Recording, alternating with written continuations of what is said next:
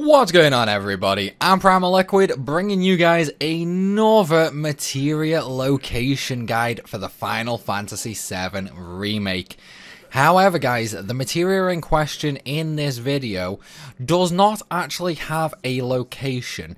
Instead, it actually has a requirement to unlock, and it is also very, very missable. Not only is it missable, there are a couple more throughout the entire game.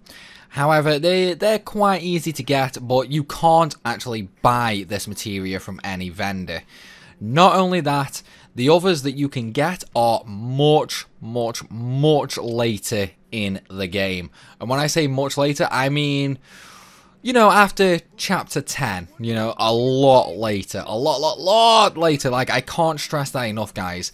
You have to get this ASAP in order to really make some good use out of it, because this is the earliest you can get it by a large margin.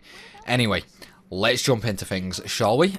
So, the materia in question is the Look Up materia, and you can first obtain this in chapter number 4. However, in order to obtain this, you actually have to do a little secret project in chapter number 3. Basically, while you're in chapter 3, you need to play on the darts minigame inside the 7th Heaven pub, and you need to beat Wedgie's score. So you need to you need to get first on the leaderboard in either 6 or 7 darts. And once you do that and you are ranked first on the leaderboard, just continue on with the game, and eventually when you get to chapter number 4, you will have a cutscene in the 7th Heaven pub when you speak to Wedge, and he will basically mention how, you know, it's like you did really well, he can't believe you beat him on the leaderboard, and things like that, and in return, he will give you a Look Up materia as a prize.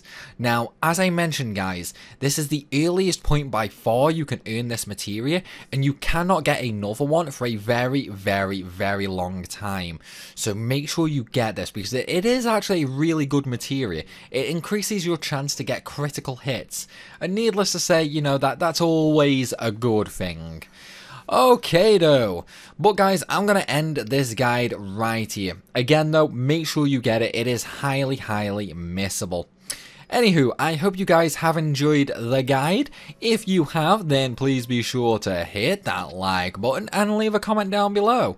And of course, if you are new to the channel, make sure you hit that subscribe button as well for even more Final Fantasy VII Remake content. As always though, everybody, thanks for watching, and I will see you soon.